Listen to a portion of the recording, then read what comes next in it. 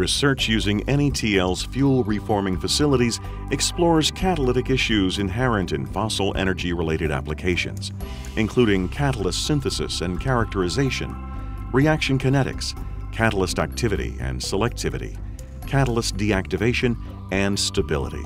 NETL's fuel reforming facilities comprise 4 bench-scale reactor systems, 1 Fischer-Tropsch reactor, 2 reforming test rigs, and 2 micrometrics catalyst characterization units.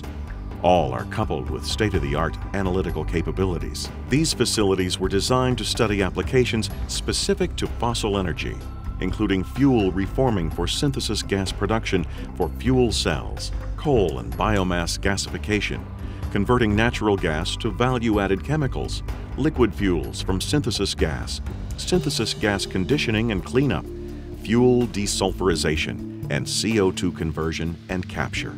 The fuel reforming facilities can accommodate a wide variety of feedstocks, including natural gas, methanol, ethanol, Fischer-Tropsch fuels, diesel fuel, and biomass. By evaluating fundamental and applied fuel processing issues, the fuel reforming facility supports several NETL programs, including gasification, advanced materials, hydrogen and synthesis gas production, carbon storage, fuels, and fuel cells. A pyrochlore-based fuel reforming catalyst developed at this lab has resulted in multiple patents and patent-pending inventions, as well as numerous publications.